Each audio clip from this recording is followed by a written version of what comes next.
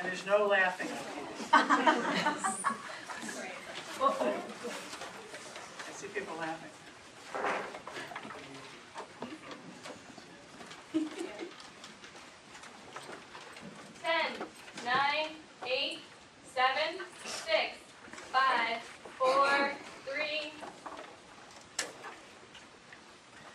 Good evening, everybody, and welcome to the meeting of the Northampton School Committee of November 13th, 2008. I'll ask Ms. Race to call the roll, please. Mr. Flynn? Here. Ms. Flynn-Newman? Sanjuri Gretz. Dr. Gladden DiLorenzo? Ms. Hartree? Here. Ms. Miller? Here. Ms. Milne? Here. Ms. Minnick? Here. Ms. Pick? Here. Mr. Duhowski? Present. Mayor Higgins? Present. And Mr. Casey is here. Okay, is there anybody who'd like to speak to the school committee at this time? Okay. Good evening. My name is Linda Tiley, and I've been before you lots of times in the past. I live in Northampton. Often I'm here to tell you what I think you should do. Sometimes I'm here to tell you what I think you shouldn't do. Tonight I come bearing gifts. We are, not to steal your thunder, Paul, but the high school is at this very moment lifting the curtain on A Midsummer Night's Dream, and I have complimentary tickets for each of you for the program. They say Saturday night. They don't mean Saturday night. They have blue stars on them, which trump the Saturday night. Feel free to come to Friday, Saturday, or Sunday's performance. I understand that you're busy tonight. So these are all access passes. All access, VIP passes. Okay. And if there aren't enough, if I counted wrong, I have a couple more in my Okay, pocket. thank you. Thank you. I saw another hand.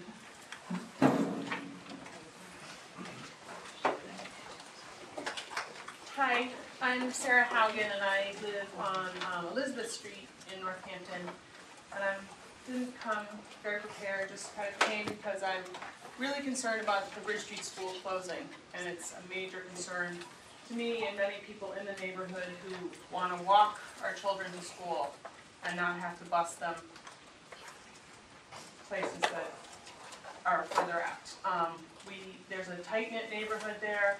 We have a lot of young families who have just moved in with kids. My daughter's almost 4, so she's not at Bridge Street, but that's where we're planning to go. We bought a 2-family house, 30-year mortgage, not going anywhere.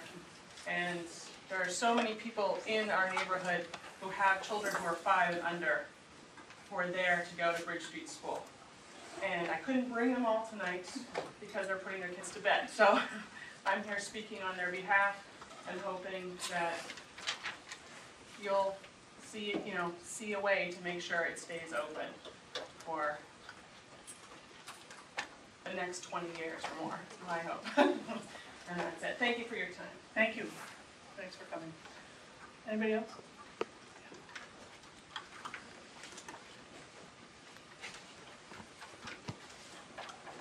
Hi, my name is Barbara Eck. I live on Union Street in Northampton, and just to echo what Sarah just said, we moved there to put my 3-year-old daughter in a school that I could walk her to, and it's been quite of a disappointment. You know, our backyard sort of meets the parking lot there, and I would hate to see it not be the lovely active place that I see every day and the kids that I hear playing, and I'd like to see my daughter there someday. Thank you. Thank you. Anybody else? Okay. Thanks everybody for speaking. Next is any announcements from the school committee? Okay. The set of recommended actions: the approval of the minutes of the school committee meeting of October 16th, the budget property subcommittee meeting of October 14th, and the curriculum committee subcommittee meeting of October 23rd. Move approval of the book. Is there a second? All in favor? Aye. Opposed? There's some children who are sitting in the front row here very quietly, and they're not laughing. I think they're here to present to us. And this is our elementary school reporters from the Jackson Street School. So welcome.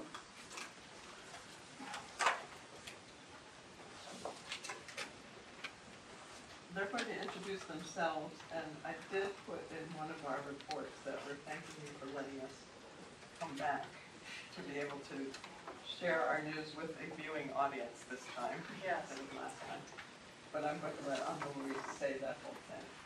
But we'll Okay. begin with our JFK report. Hi, I'm Marcus. JFK School Committee report. The big news at JFK this month is our school-wide read. Everyone in the building, all students and staff, just finished reading The Misfits, which is a book about 4 middle schoolers who feel like they don't really belong. Sticks and stones may break our bones, but names will break our spirit. This is their slogan. When they decide to run together in the student council elections, they start their own party, the No Name Party, and their platform is to stop name-calling at their school. Today, students met in multi-grade groups to discuss their reaction to the book, and tomorrow, every group will create a bulletin board that reflects their discussion. The next time you're at JFK, please look for these.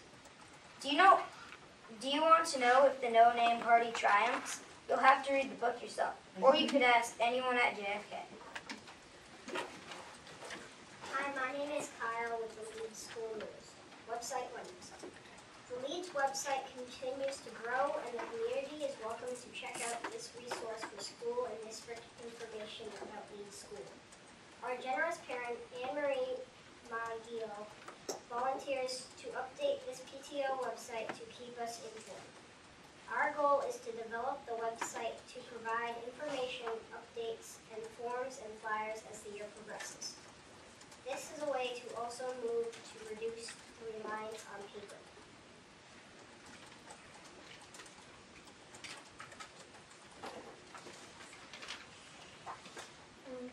I'm Ella, and this is community meeting. This morning, Thursday, November 13th, was our 4th community meeting in Leeds cafeteria. Several families were in attendance.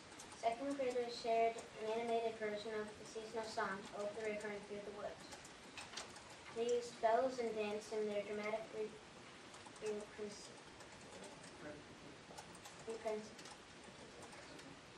First graders sang Albuquerque Turkey with props to engage their appreciative audience.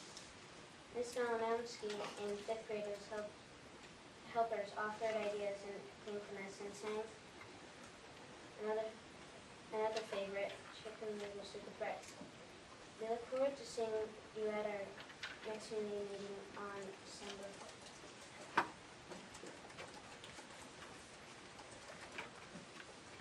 My name is Emma, and I'm leaving about volunteers monitoring. If you have time, we have a job for you. We are looking for parents/guardian volunteers to help out during our lunch and recess time. You may come in and join us once a month or once a week. You may give an hour here or an hour there. We could really use extra hands and smiling faces and an occasional referee or two. Lunch begins at 11:15 each day and goes until 1:25. Please contact the Leeds office if this is of interest for you.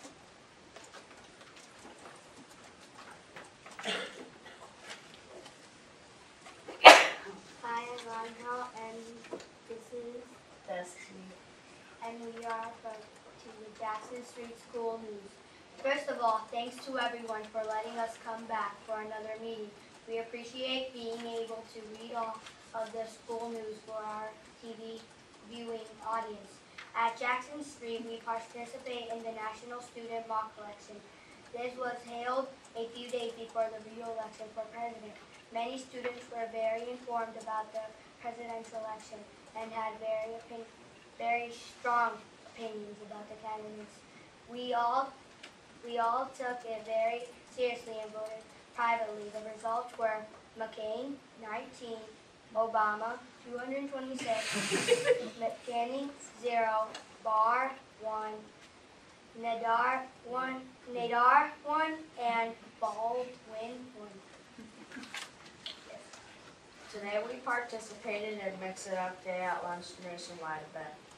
This is sponsored by Southern Poverty Law Center's Teaching Tolerance Project.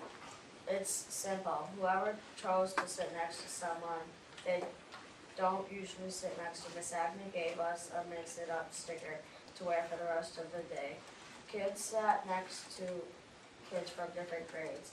For some kids, they never had met before. It's not an easy thing to do, but we think it's a good idea to try. Have you ever tried mixing it up at your workplaces? That's our challenge. We'll give you a sticker also. My name is Nana, and this is the Bridge Street News. Besides being very busy learning, the students have been enjoying some special events. The PTO book fair was a big success, generating a lot of money for field trips and providing some wonderful books for students instead of classroom libraries. The green team has gotten off to a great start. We have 3 big goals that we are working on. 1. Recycling and trash reduction. 2. Reducing paper generated by the school office. And 3. Sprucing up the playground. Last Friday was our first no trash day in the cafeteria, and it was a big success. All the students cooperated to see how little trash we could have at once. We are also planning to replant the playground trees in the spring. There is a turkey raffle underway to fund our Nature's Classroom trip in the spring. You can buy a ticket for $1 to win Thanksgiving turkey or donate it to the food bank. There's also a food drive underway for the survivors. Joe Salins provided a very lively drumming performance and workshop last month. It was very loud but a big hit with the kids.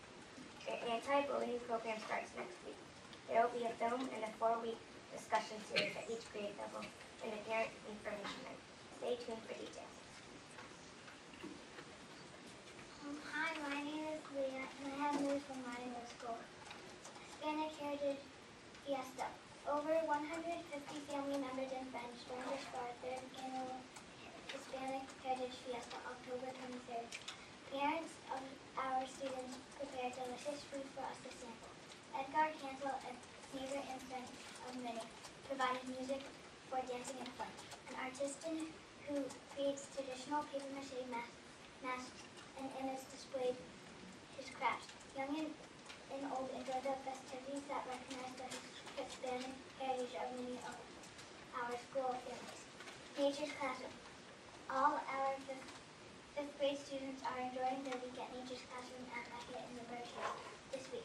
Because of the effective fundraising of our parents and generous donations from the Northampton Education Foundation and others in the community, the students are able to participate in this outdoor learning experience with minimal cost to families. We appreciate our DARE officer, Allison Ott, going along as a chaperone as he does at many of the schools. Students from Lee School and Hilltown Charter School are at Beckett this week too. A new nature trail. Thanks to the efforts of Brendan O'Leary, an Eagle Scout who attended our school, we now have a newly created nature trail in the woods behind our school. Teachers designed the trail with Ted Wett, our Hitchcock Center educator, and Brendan gathered a crew and completed the work plan. The trail offers access for our younger students to a variety of habits and rock structures, and allows nature exploration free from the poison ivy that also inhabits our woods. The project enhances our Northampton environmental education project that has been funded through NEF. Thank you very much. Thank you very much.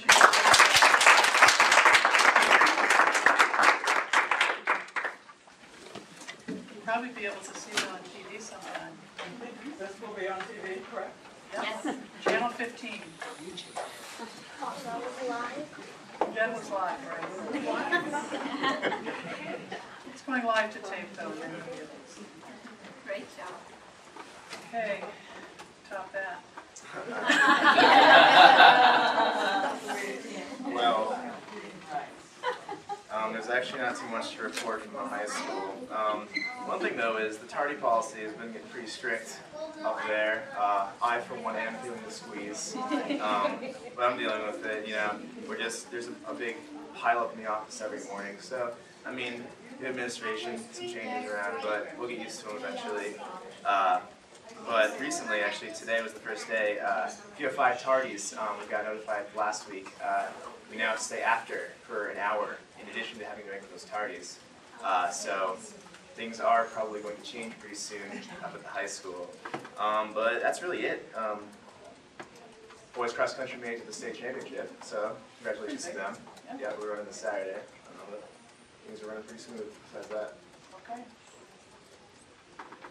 Okay, we need a vote to request census information for the early childhood program. Part of life isn't here, but I think we do this every year. We know what to do. So does somebody want to move to request the census information? So moved. For a second? Second by Ms. Pick. Any discussion? All in favor? Aye. Opposed? Next is the food service report, and Ms. Morrow is here. I saw her in the back.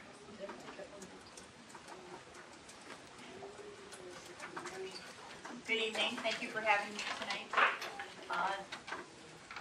Last year, we served over 207,000 meals. This was a decrease from the year before, I think partly because the census for the schools increased. We did, however, bring in $14,000 more than we did the year before. Our reimbursements from the government remained pretty much the same as it was the year before. Our expenses decreased by just under $9,000. Part of the decrease was we bought no new equipment and just repaired what we had. Overall, our program is still running in the black. You can see the comparison at the bottom of the page, how in April of 2001 we were $118,000 in the hole and being supplemented by the city of Northampton.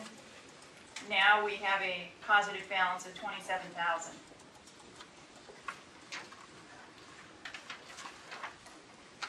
Some of our expenses besides food, supplies, and labor, our software and our service contract for our point of sale computers runs about $8,500 a year.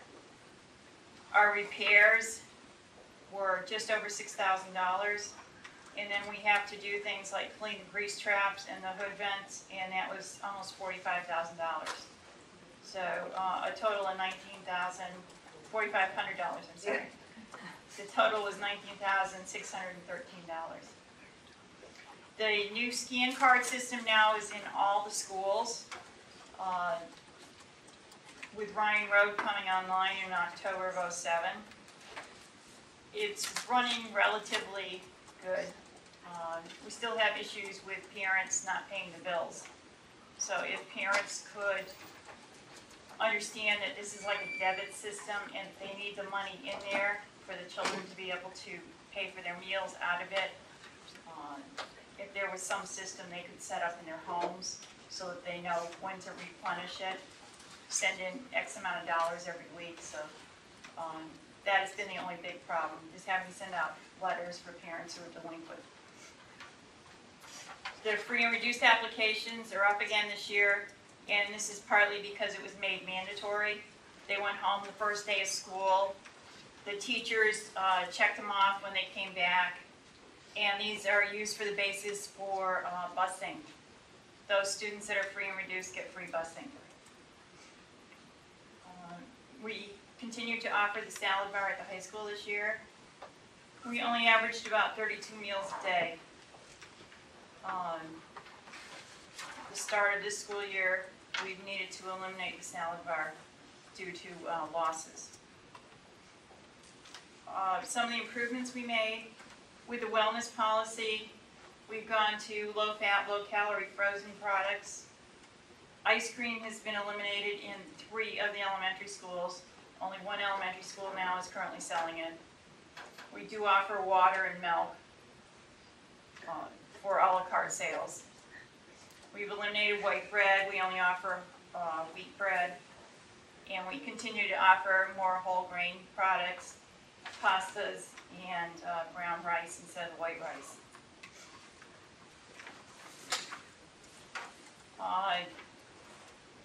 The free and reduced applications for this year, we ended up with 597 free out of 2708, 149 reduced, for a total of 746 students free or reduced. And that's approximately 28% of the students qualify for either free or reduced. We needed to increase the price of our meals and milk as of September 2008 because of escalating cost of food and supplies. Milk alone increased 40% in 1 year. Canned goods went anywhere from $1 to $10 a case. Fresh produce, many items went out of sight.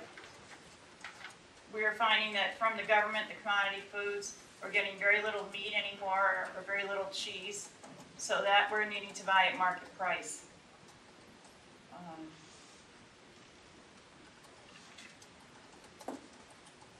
Any questions or? I do have a question. Mhm. What do you mean water is to be available for purchase? We sell bottled water for any of the students that want to buy bottled water. No, but is there tap water available? There's tap water available, Okay. and they're welcome to, there's bubblers, and they're welcome to have that. Good. Because this thing of the bottled water, Yeah, our, you know, now that we have this new water filtration system, Mhm. the water here is wonderful. Complete waste of money. Pitchers and cups would be nice. Do they not have pitchers and cups? I don't know. No pitchers and cups? No. Well, I think we should have pitchers and cups. Ms. Manning? I'm just curious, you were talking about the ending balances in the account, and I'm curious, for the last several years, it's actually declined, and I understand why that happens, but I'm curious to know whether you think that, I mean, at the rate it's been declining, it looks like you could be in the red at the end of this year if something weren't different. I'm wondering if you think that closing the salad bar will hedge against a good portion of that, and if there are other things that you see that will make a change this year so that you don't end up falling below. With the elimination of the salad bar, we should save quite a bit of money. I think it ended up costing us over $40,000 last year. So, and that's almost the difference between last year and this year. Yeah, okay, so that would make it. Mr. Flynn, and then, do you want to answer my question? I just wanted to add to that, we'll be making budget and property aware of this and the full school committee. There's significant capital needs in the kitchens that we have been trying to address when the surplus was high. Now that we're in a position where the surplus isn't as high each year, we haven't been able to address that. We have a broken dishwasher right now at Jackson Street School. We had just gone to going from using disposable trays to using the trays, using the dishwasher, and it's now broken.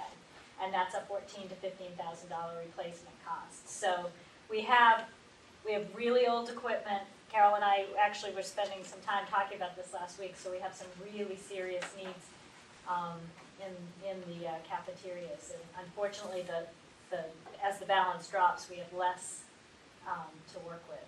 So, with a capital expenditure like that, is it reasonable? I think in the past we have asked the food service budget to handle maintenance, ongoing maintenance, but I mean, is it fair to ask for capital improvements to come out of this budget when it's clear that their expenses are rising and it's so close? I think the needs of the cafeteria are just going to be added to the list along with the buildings, and but it does have, there are parents at Jackson Street that suddenly see us using the disposable trays again, and so it's good for us to at least get the word out there. The reason is we have a broken piece of equipment, and at the Budget and Property Committee meeting, I want to bring that forward to see if we, if there's something that we want to try to do about that now, or whether we want to wait.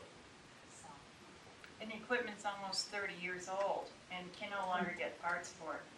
So it isn't a matter of just being broken, it's the parts aren't there. So I think that's the biggest challenge right now for food service. I think, we're keeping pace with the rise in cost of food, we're keeping pace with labor costs, and cutting the salad bar is certainly going to help us meet our bottom line, but it's the capital needs that are going to drown us, I think, over the next few years.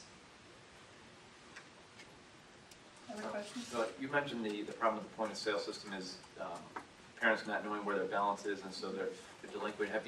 I've seen some schools that have the point of sale system where they give monthly statements out so parents know where they stand. Is that something that's feasible, do you think, which may eliminate the problem of waiting until people accrue so much debt and then trying to go after it? No, we have over 2,700 students. Today, it took me almost all day to put together 100 letters to go out to those parents that owed $5 or more. It would be a full-time job in the office. I try to, every 2 weeks, send out letters to those parents, those students, parents whose balance is below $5. It's a database, isn't it? There could be a mail merge with a database, pulling out everybody a certain balance and just doing it more automatically. And you should be doing it. It's too much. And actually, the principals have been doing some phone calls as well. I know, but it might be worth having Bill Dornbush or somebody look at it and see, so you can't just automate it. I mean, we've also had it suggested to us, and to tell you the truth, we haven't had the money or the time to look into the idea of seeing if we can have that kind of information available online in some way. So, that's something that we can look at and work to the future, because that would be a lot easier. It's just basically a database, and it's a question of who has permissions, and then can you do a mail merge out of it to let people know?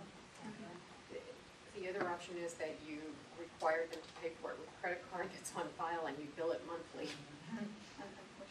We're not, it's tricky, and there's a credit card fee. There's a fee for the credit card. Cities and towns don't use credit cards mostly because of the fee, and you don't let them pass on the fee. At least for taxes, I'm just curious how it is that kids end up with a balance. When they go, if their account is out of money, they're still allowed to get a meal that day? They're allowed to charge 2 meals. So when they're running low, and does somebody tell them, do you only have this much left, so they can go home and report that? There's a banner that comes up on the screen, and my employee tells the student that your account is below $3. You need to tell your mom or dad to send in money tomorrow. And at 12, 17, they've already forgotten. Yes. Some of the schools, we give them a little piece of the paper, but then again, those papers get lost. So they're allowed 2 meals, and then the third time they're told no? Well, and at the elementary level, when we're talking about young children, I have informed the cafeteria staff that we're not going to have children without having a meal. So we give them a peanut butter sandwich or a cheese sandwich or something. And milk. And milk, because we're not going to have children without. I'm just wondering how it works. We do need a vote coming out of this. I just have one question. Why does one school still have ice cream? Bridge Street School, it's a frozen product, it's low fat. The other schools got rid of it basically because it was slowing up the lines too much with the new scan card system. We need a motion to approve, to authorize participation in the National School Lunch Program for FY 2009. So moved. Is there a second on that? Is Second. there any discussion? So nobody's been actually participating until this date. And Ms. Hartier is really happy to see that we have bread and water available. And that's whole wheat bread. Yes, whole wheat. It's going to be bread and water. All in favor? Aye. Opposed? Okay, thank you very much. Thank you very much. I have a question. Yeah. Are we not going to hear what the fees are the fees being put up this year or next year? The other piece is I hers. thought you said that you had raised the fees or. Yes, you had voted on it. We've already voted. Yeah, you've already voted on it. I think you voted in August. Okay. Okay, next is, we have 2 school improvement plans tonight. We have Jackson Street and JFK. And is Jackson Street going first? Okay. Thank you, Ms. Wilson. Was Jackson Street going first, Ms. Wilson? Yes. I'd like to comment that the improvements in the food service around some of the meals and having the whole wheat has really made a difference at our school. The kids have really enjoyed lunches, asked for the whole wheat bread and the buns and the rice and everything. So I really appreciate the efforts that you're making this tomorrow. So here I am again. Here on TV, as the kids would say, they were very happy to be able to come back to share the news on TV. I'm hoping that those who are tuning in will also be interested to hear about our plan. I know that you have it in front of you, and you've probably read it now twice. Not really, but I will just go through and point out some highlights and then ask that if you have any questions, please feel free to ask them. I'll go a few pages in. On page 3, I wanted to make note that in our school council membership last year, we were missing a teacher to make it equal representation, parents and teachers this year. Cindy Domashkin, our school nurse, has joined us, so we're very happy to welcome her on and also bring her perspective in as part of our council. It's a really important one. We also honor and thank our community members who've been steadfast in their attendance, and it really also makes a big difference to have community members represented at meetings, almost every meeting we have. I wanted to just point out on page 4, though, that some of the statistics have changed somewhat in our school profile. They're still similar in terms of risk factors as before. What I did want to say was that last line when saying we invite you to visit our school to see it for yourself. We really do mean that and would really welcome you to come visit, because I think not only to make this real for you, but also I know that we're facing perhaps an override election, and I think that if you could come to our school and any of the schools, you might get a better picture and be able to hopefully promote that initiative more in the community. I know you know our schools, you pay great attention to what we share with you, but I believe that it could be an eye-opener if you spent some time in our schools and to see what level of work goes on with fewer and fewer people.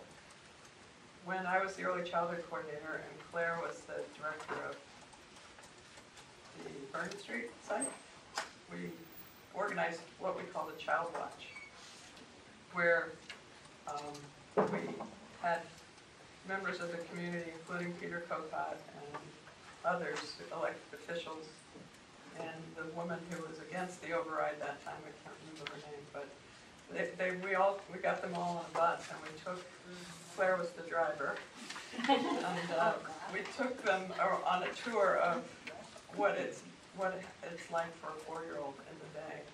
We started at a daycare center at 7 in the morning, and we ended our day at 6 at night when the kids were getting picked up. And I know that that made an impact on some people, including the person who had worked hard against the override. I'm not sure she would have changed her vote, but I think she would have felt differently about it. So I really would encourage you to come, and any kind of way we can get you there would be great. I'm skipping over all the tables to page 10, where we talk about the summary of our year's activities. As I was looking over it again, I came up with a big idea that I think we operate on at Jackson Street and probably all the schools in Northampton, is that a major goal of ours is to establish a connection and a relationship with kids and families. And I know that that translates to success in school and success in life. There's a recent study that I have from the University of Illinois that suggests that students are much more, the prediction for student success in the workplace is by the social skills that they possess versus their test scores. And I know that we operate with that in mind in our thinking about what we're doing to try to narrow the achievement gap and also to ensure school success. Some of the things listed here fall under that category of connection and relationship, and also in terms of showing what students know in a variety of ways, not just test scores. So there we have had a talent show run by a teacher, and that was something that really was something that meant a lot to the kids because they were able to show talents in a way that they aren't able to show in a regular everyday classroom often. We had a collaboration between the city of Northampton and Jackson Street in building our new playground, and that was a model for the kids to see how adults can work together. We have had travel nights so that kids understand that we value other cultures and other places that kids come from. We have what we call now the Strength Finders. This was something that I found out about in talking with the principal on my trip to China last year. She said that they were going to call Strength Finders, and we did it for last year. We're about to begin again. The students are divided up into groups that are cross-grade, 3rd, 4th, and 5th graders, and a teacher is assigned to them, and they meet once a month and have tea together and talk about things. And they are often assigned to teachers that they've had in the past or maybe will have in the future, and they start to identify with that group, and they identify with that adult in their lives. And clearly there's a lot of research that suggests that kind of connection will make a difference to them. We're doing the theme assemblies, which again I found out about in my trip to England, where once a month there's an assembly after the whole school has been working on this theme. They call them values themes, but they are big ideas too. This month we're working on gratitude, and we're going to have an assembly the day before Thanksgiving to talk about gratitude. Our Civil Rights Committee is very active, and the connection to relationship and connection and families is that our main emphasis and work this year is being done on looking at homework and how homework often separates kids and is not something that allows for success. And we'll be happy to share with you a lot of the research that we've done about how it sets apart families from other families who are more capable of supporting homework. Let's see, where are the other big ideas? The Family Empowerment Project continues, and that is clearly one that we believe is really making a difference in our connections with families. Our morning meditation continues, and it's one of those areas where the kids and the adults have come to rely on it, and is a way to connect with a lot of people and understanding how we can get a handle on our own emotions. Our Peacemakers continues, and that also is an opportunity for kids to show that they have talents and interests in other things other than paper pencil work. We have now an annual event of honoring our high school graduates who were Jackson Street alums, and we're looking forward to inviting Mr. Casey this year to it. It'll be our 5th one. I started it when I had 5th graders who I had in my first year graduated from high school. And we're honoring that success, and the students are very tuned into it. In fact, the students who are here tonight asked if Paul had already shared what he loved about Jackson Street. And I said he hasn't been there yet. They look to these big kids as people that they're looking forward to hearing from. Another connection this year was when the presidential election, there were 4 students who graduated from Jackson Street who sought me out in my office to tell me that it was their first time voting.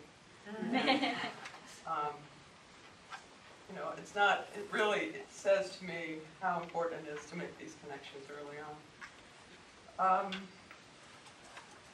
We also have an initiative to have fundraising for smart boards, which we now have in place for all of our 5th grades. And that was something that we had seen on our field trip last year to England, myself and 4 other teachers, and realizing that that was going to be a way to make information more accessible to students, and also in a channel, as it were, that they would be able to relate to rather than textbooks. Let's see, the other thing I wanted to highlight in this year's activities in the progress review was that we did a survey with families. We are still working on the results of it to try to put it in some form that will be meaningful to everyone. We recognized it was a large job, and it turned out to be a really large job because we had about 200 returns, and there are only about 250 families. So we have a lot of information, and we really believe it's going to be important information to us in our planning for our school. In the action plan for this year, we, under goal number 1, continuing professional development and training to facilitate the development of differentiated instruction practices, we're doing 2 things that I think are important to highlight. We have a writing consultant who is working with all of our teachers on how to best develop writing skills amongst quite a diverse group of children. And we also have a Mass Cultural Council grant with Bridge Street School that is on integrating the arts with science and social studies and making that kind of content real for kids. I think that's all I really wanted to highlight. There is a lot in this report about what we do and what has been done and what we will continue to do. And I did want to also just stress again how important we believe that community and connection and relationship are in terms of making a successful experience for children at our school. Thank you. Questions? Ms. Agnew? Go ahead. I'll just make a comment. I was really excited to hear about the smart boards. I have one in my classroom and was able to, what a difference it made during that year. And as you mentioned, like access for students and that information, but even for ease and efficiency in the classroom for the teacher to be able to save all of those things that they would normally write on a chalkboard and erase at the end of the day, that they can save that as a file and refer back to it time and time again. It's a really powerful tool, and I'm encouraging maybe the other principals to look into grant fundings or any kind of monies that we can get a hold of to start getting these into the elementary schools, because it's a powerful tool. It's a very powerful tool. Could somebody just explain exactly what they are? That was one of my questions. Well, it's the brand name, actually, Smartboards, for an interactive whiteboard. So it is a whiteboard that instead of using the pens on, it's connected to a computer. So you can bring up all kinds of things on it, and you can manipulate the image on it. Yeah, essentially, like, if you picture that screen, when we pull that down, we project things on it. Right now, it's just a projector, but the active board or interactive whiteboard actually has touch points on there, so it responds.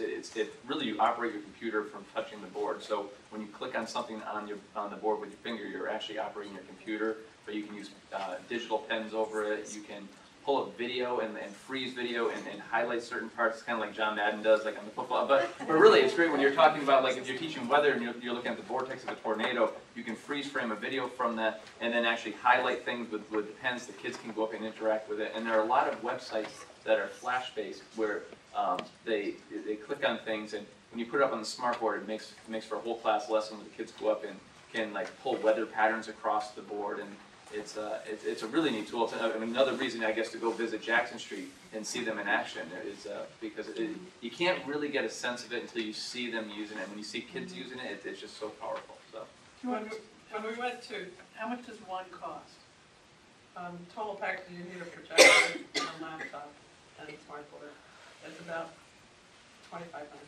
Okay. For each one? For the whole thing, yeah. We have about 3 or 4 here at JFK, and we have several up at the high school as well. We're slowly trying to get them out at the schools, but they are very Smith expensive. Vocational has quite a few, it's been something they haven't done. Well, I've heard and I vaguely knew what it was, but I really wanted to have it described. Yeah, and I think in this country we see it as more for older kids. When we went on our field trip to England now, all the public schools in England have smartboards from nursery through grade 12. And Holly Gazy, the 5th grade teacher, walked into a 5th grade classroom, and they were doing perimeter and area. And the teacher introduced her, and he said, "And where are you from?" And she told him where she was from in the school. So he Google Earthed Jackson Street, brought up Jackson Street's whole playground and everything on the screen for the kids, asked where her classroom was. Then they measured the playing fields, and they did a whole perimeter and area of what Jackson Street had as far as playing fields. You can't do that without some tools like that. And again, the engagement that the kids have with it is phenomenal. We're really hard to keep kids engaged, just as us interesting adults standing up there these days, but what they're able to have access to themselves. Any other questions for Rebecca? Thank you very much. forward to seeing you. And Ms. Wilson.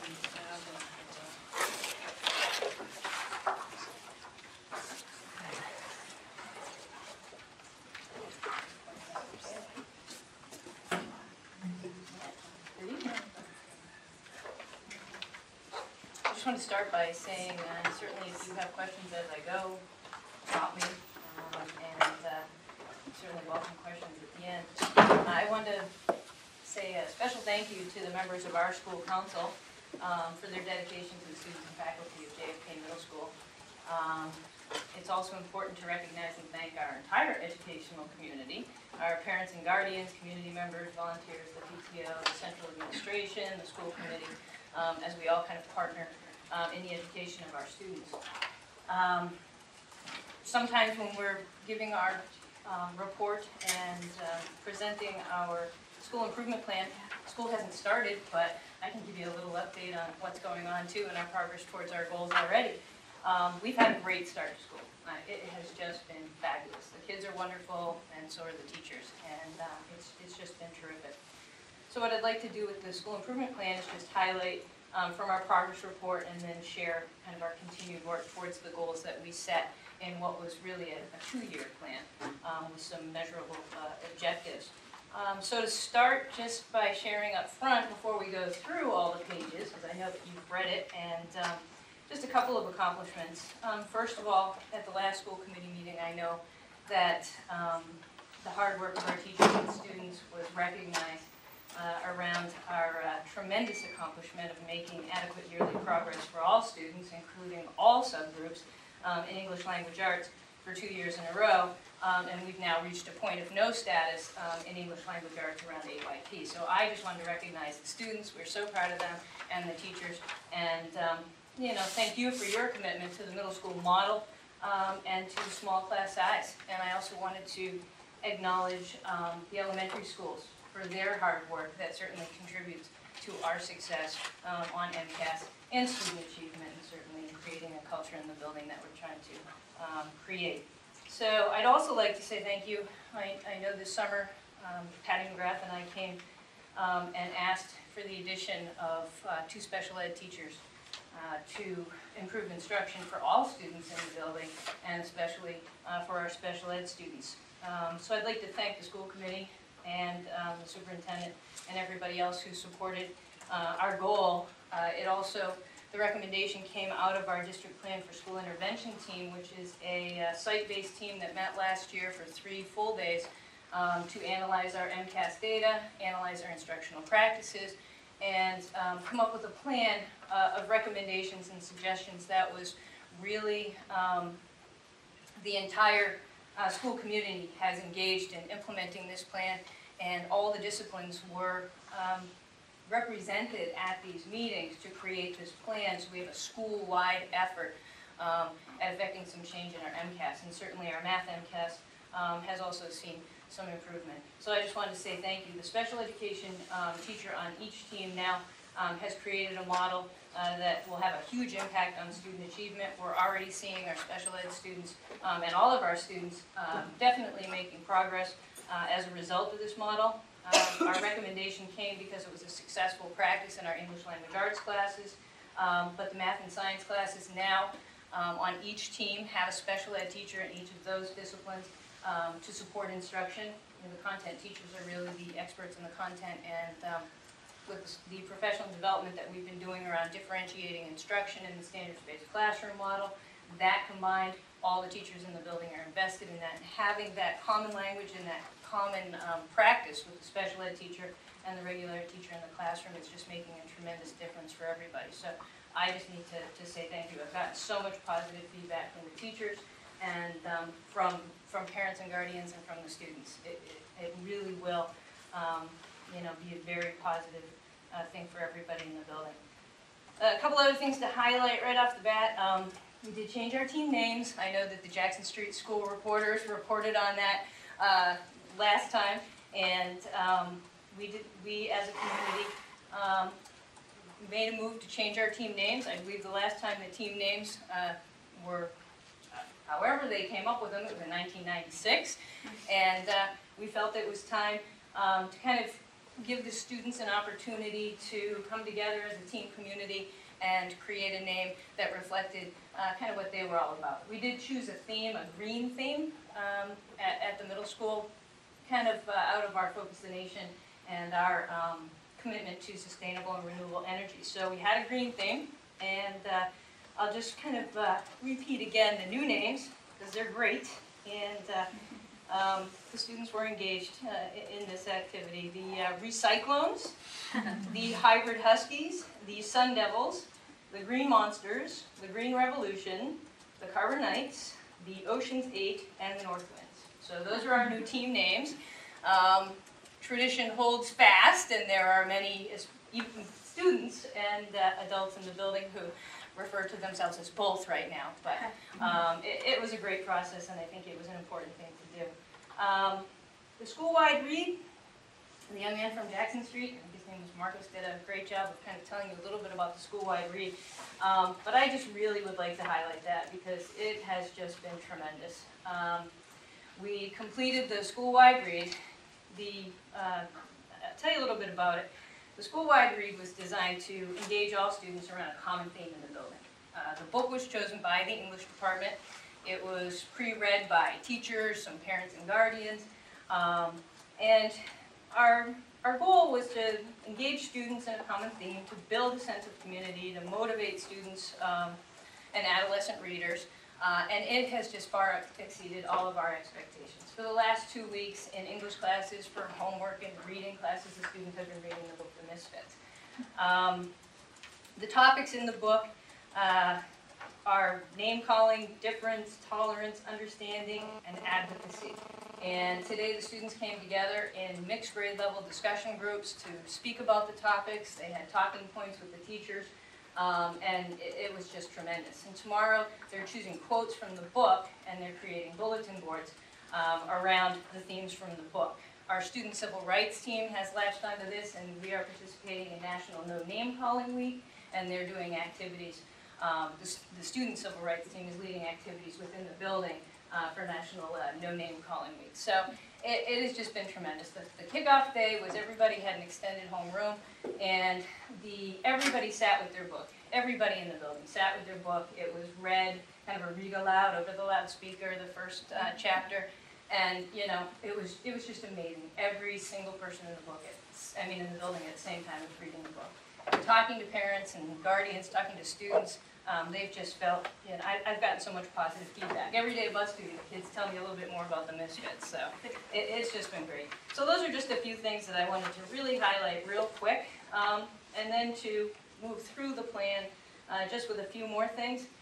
If you look at page 7, I think every year I draw your attention to the page that kind of tells a little bit about the middle school model and who we are and how it works and why it's so important for our students. So we include this in our plan every year.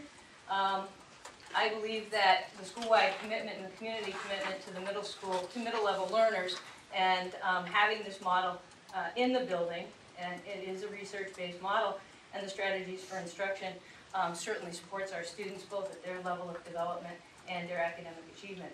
And the data that we've been collecting is certainly showing us that what we're doing is working around student achievement, our MCAS scores, the culture in the building of empowering and engaging students has just created a really great place to go to school and to work. Our attendance has improved.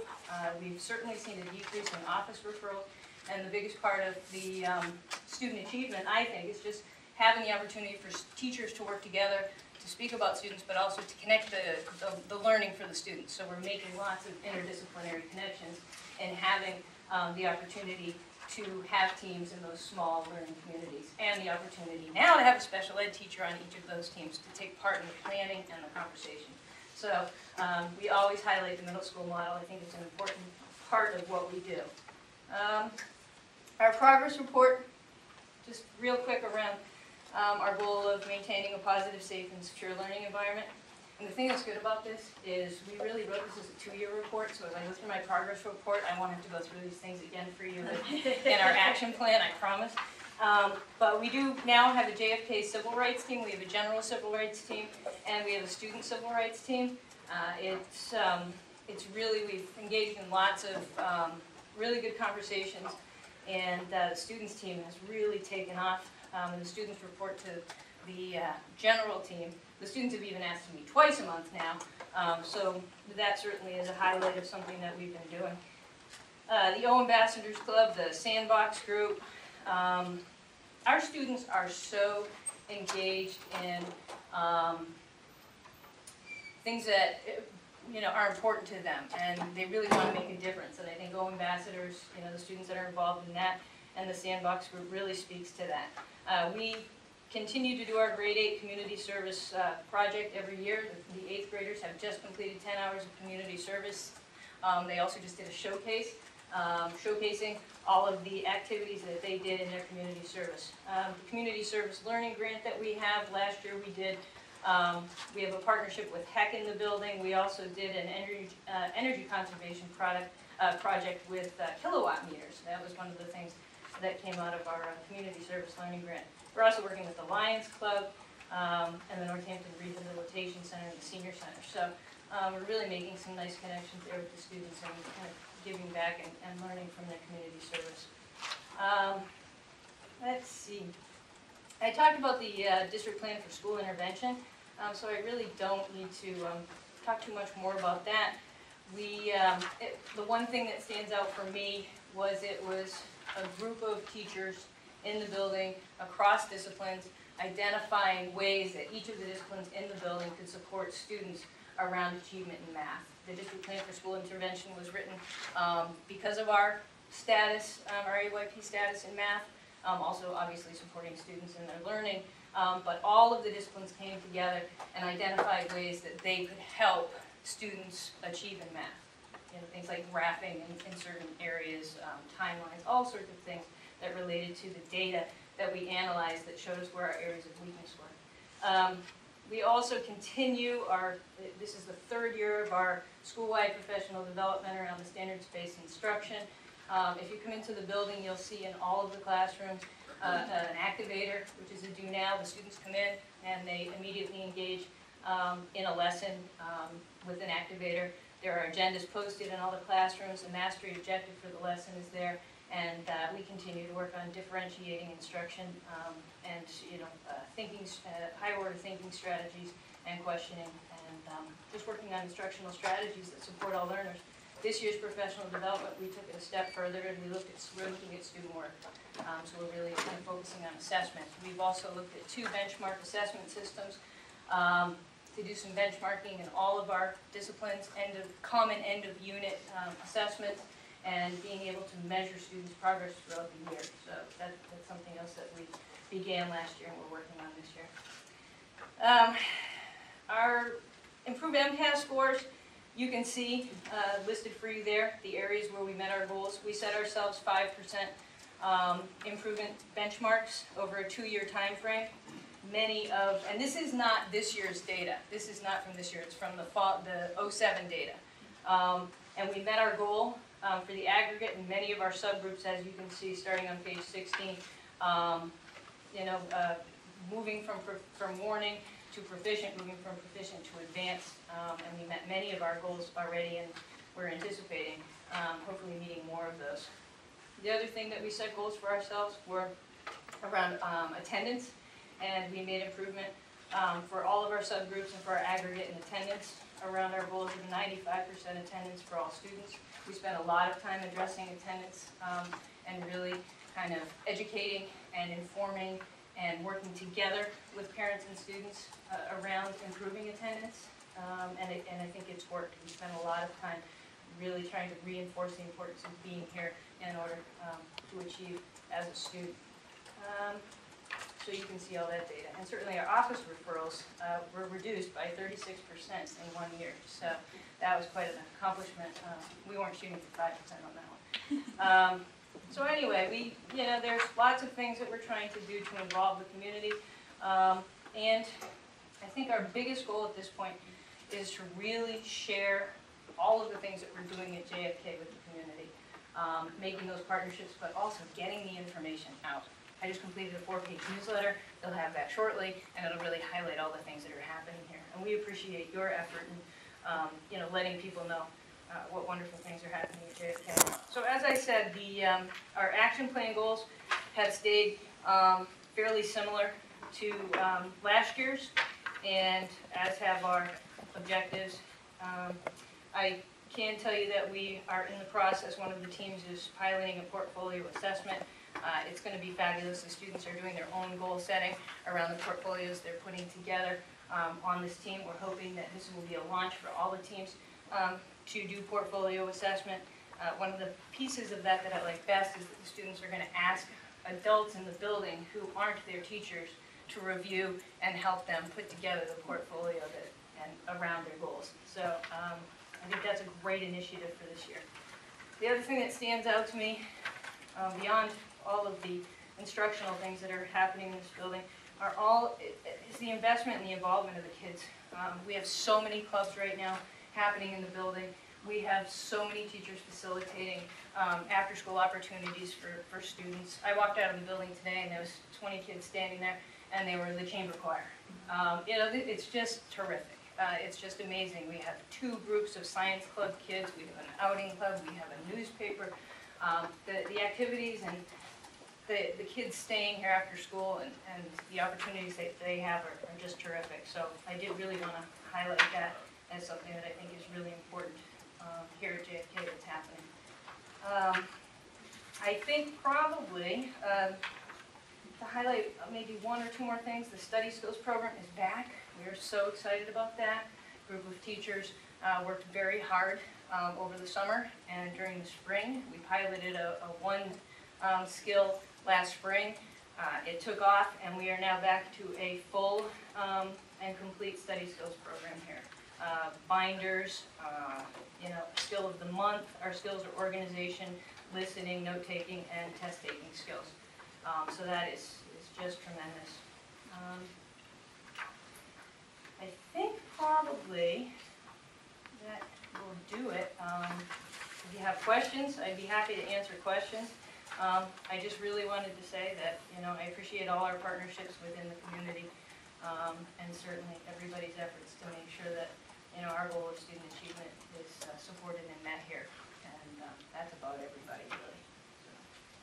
And I do need to give the English department some credit for the misfits, because they really organized it and did a terrific job, so I wanted to put that one on. So that's JFK. That is awesome. A couple of comments. I should have said this, I guess, when Gwen was here, but it took a little while for it to kind of wash over me. But I think I've known for a long time that we have great staff in our buildings. All of our teachers are wonderful. I can't say enough about someone who would dedicate their life to spending it with my kid, teaching them the things that I don't or can't teach them. But I'm intrigued by what you're doing, what you just said about the portfolio thing, and how it's going to make connection with a different adult in the building than the children have already had a connection with. Just as Ms. Agnes said that she was doing things where they were making connections with another. And I think that we had a similar kind of program at the high school for the last couple of years, where students have been, where there's been an adult that's supposed to be looking for kids who don't seem to have any real connection with anyone else in the sort. I mean, in today's society, it just seems so imperative that we make those kinds of connections.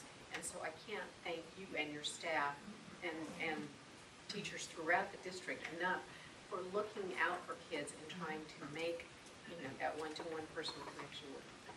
Yeah, thanks. That's really what they did. It's amazing. Well, it adds to the students' confidence. It gives them one more one more mirror from which to see themselves, a different way of, sometimes that's all it takes is just hearing someone else's view of what your capabilities are to convince you that you have them. The other thing I wanted to say was I wanted to ask you a question that's not specifically related to the plan, but it just was something that hit me, and that is, we've got all sorts of standards, we've got curriculum, and we've done a wonderful job over the last few years in putting together curricula that matches the frameworks that helps us with MCAS, and it's structured in the right order so that the kids know what they need to know when they're being tested on it and so forth. I'm curious now, particularly in this building, about interdisciplinary stuff. Are the frameworks set up in a way that lends itself to interdisciplinary stuff, and are those kinds of projects still going on in this building? We have so many opportunities. There's a work on a child labor unit that, all the teachers on the team are a part of, whether it's writing, whether it's social studies, whether it's math, making graphs and things like that of the frequency of occurrences in different places of child labor. So the frameworks, I think our teachers are really good at looking at and planning, I'm doing this unit, what's in this subject kind of lends itself to support that. And I think we all know that for students, when they can make those connections in different places, it really helps them with an understanding. So I think our team meeting every other day, when we do some planning within our teams, with the 5-person teams now and the 4-person teams now, they really are conscientious of making sure that those things happen as much as they can. We have our celebration of ancient Greece that the entire 7th grade participates in, and that is something that is all 4 core subject areas, the reading teachers as well, and then our exploratory teachers participate in that and make that, something. So we have art teachers now who are really trying to work with our core academic subject area teachers to kind of do cross-curricular activities. But with the celebration of ancient Greece, they're making mosaic tiles in art to display at the celebration of ancient Greece. So our family and consumer science person did, costumes, period costumes. So yeah, I can say that, last year when we were doing our professional development days and our teacher professional days, what Leslie just said is absolutely true. The department chairs and of the various of art and music and PE, I had the privilege of sitting with them to talk about how we could do that, and they themselves were already working and talking about, well, we need to know what's going on in the various subject areas so that we can talk and figure out how we can do this particular music lesson so that it complements what's happening in the various classes, not only here at the middle school, but also at the elementary level. Well, you and I sat on a subcommittee a few years ago about community service learning, and the idea was to, when somebody creates a lesson plan or whatever you call it, that includes a specific project, we shouldn't just let that evaporate into the ether. It would be so nice if we had a curriculum library that kept ideas like that and the materials that they used, and just like our own reference library for stuff. It would be wonderful if we could also create one for interdisciplinary thematic type units that, so the teachers don't have to go back and reinvent it, that they have something, whether they use it as a whole or whether they use it as an inspiration. We do have a huge kind of celebration of ancient Greece curriculum guide for all the teachers, so any new teacher comes into the building in 7th grade has that opportunity to see it. But it is a great idea. We should probably do it for more when we have an opportunity. And I think the other thing that helps with that too is our entire building, every single teacher in the building has been participating in this ongoing professional development around instructional strategies, and so they've had a chance to talk to each other.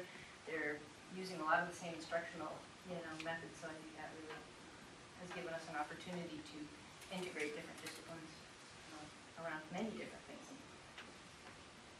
Sure. Yeah, I just wanted to comment, just having kids now in the school, and it's just a small perspective, but just what's noticeable to me is the passion that the teachers that I've met and the guidance put out there, and it's genuine, and they love their subject, they teach it for a reason, but it's palpable, and it's neat to feel your kids sort of around these people who just love what they're doing and want them to learn it, and it's just I don't know, it's just a compliment to what I've seen. Thank you, we appreciate that. I know the teachers really appreciate that. Yeah, they're terrific. I'm delighted to see you have a study skills thing back. I just think it's so key any time in your life to get onto high school if you're weak in those areas. And not everybody has picked them up in elementary school, so that's good. I think this is a really good age to really kind of strongly reinforce that and teach those skills. One of the things that we have been doing are doing vertical meetings with departments with the high school. One of the things that we were hearing from the high school teachers was, these are the skills in the areas where we could really help the students be better prepared for high school. And so we said we need to get this back, and we did. But those department meetings between the middle school and high school have been really good and helpful in that area. All right. Thank you, it was a really comprehensive report, and I think the metrics that you showed impressive gains this year, so. Thanks very And, much. anything else on this? So, go to our next topic, which is superintendent's report. Okay. You all have a packet in front of you. You have the first item on the agenda is the student enrollment.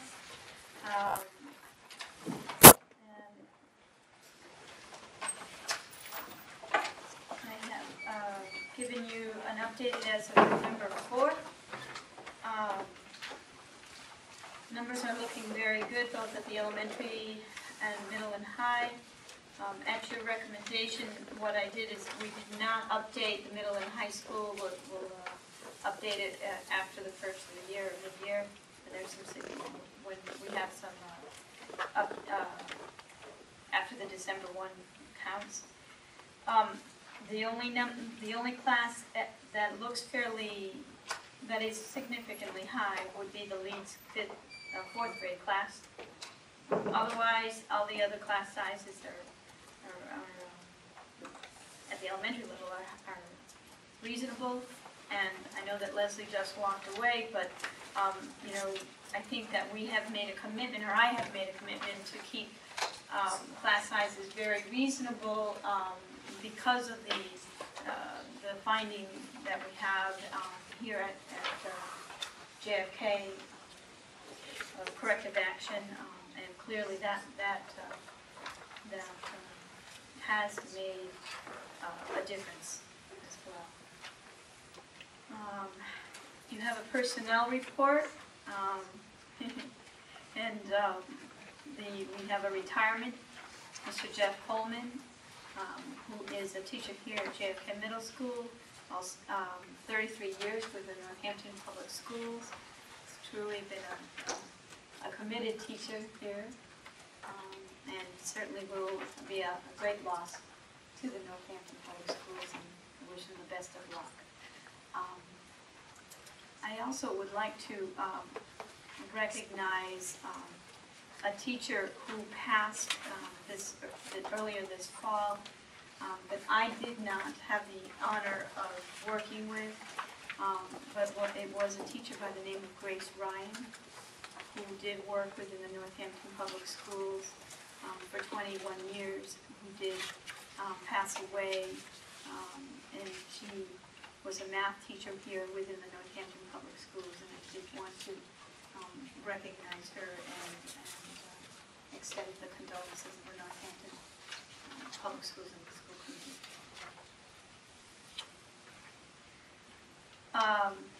In your packet, we have the request for 3 field trips. First one is JFK Middle. First two are from JFK Middle School. One is for Montreal, Quebec, May 22nd, or the May 22nd through the 24th, for Miss Jane's French class, and to New York in April for Mr. DeWu's Spanish class. And the third is for a high school class, Mr. Derby's high school class, to go to Brattleboro, Vermont for his ropes class in December, early December. You want to take them separately or together? What's your preference? Together. Okay. Do I have a motion to approve these field trip requests? So moved. Second. The only concern I have is on Mr. DeLue's trip. He says that the source of funding is parents. It's $80 and $100 per student. What happens if the parent doesn't have the money? Typically, they do provide support. I will follow up on that. Typically, they put it on the sheet though. Yeah, you're right, you're right. You know, and honestly, because I was out for a period of time, I didn't have a chance to That's follow okay. up on it. I will make sure. Make sure that no kid's gonna be left behind, so to speak. The Spanish and Latin, this group, the Spanish arts and ancient Roman art. Saying, What did you say was the population? Spanish, but usually, yep, 8th grade Spanish and 8th grade Latin class. And 8th grade zoology, because they're going to the zoo. And I'm just going to be sure. Yeah. Any other concerns, questions? All in favor? Aye. Opposed? Okay. I know that I spoke to you last month about the November 4th Professional Development Day, and I shared with you all this wonderful booklet that Heck helped put together. I just wanted to tell you, I was so disappointed that I wasn't able to be there, but I can tell you that it was very successful. I heard nothing but wonderful positive feedback about it. So a big thank you to Cecilia Buckley from the Hampshire Educational Collaborative, who helped us help organize this and put it all together for a job well done. Of course, Professor Steve Surishi from UMass, who provided, who helped, and his staff, who provided free professional development to our staff and to those member districts who participated in this professional development as well. And it was a very successful professional development day. I just wanted to say that last night at the Hampshire Educational Collaborative joint meeting with the steering committee and board members, Nick Young, the superintendent from Hadley, said that he thought that he was very pleased with these offerings and that he thought it had been a great first step, and he only had one question for Cecilia about next year, and that was, what date should we look to schedule it? So that was another. We have a date already. That was, so I mean, I think it was phenomenally successful, a wonderful collaborative effort started by the individual districts working together and then, you know, facilitated through the collaborative, so it did work out very well. Yeah, it was really exciting. It really was. I was really kind of disappointed I couldn't do that. But and I think I had shared with you last month that we're looking at possibly making this happen on a larger scale and hiring a big, named speaker. But one of the best things about this thing and the way it was offered was that it gave the opportunity for a lot of people who normally are not really, it's not that they weren't welcomed in professional development opportunities before, but they weren't targeted for them. And this gave such a variety of offerings that smaller numbers of people who don't have as many job alike. So PE teachers or the art teachers found things that they could participate with other art teachers from other districts, which made it more individualized for them, and it was just. Thank you. Thank you. Cooley, I wanted to share with you. You may or may not remember. Last year, I shared with you that we applied for and received a grant that involved Cooley Dickinson, and it's a 3-year grant. We received the second installment of the grant recently of $31,773.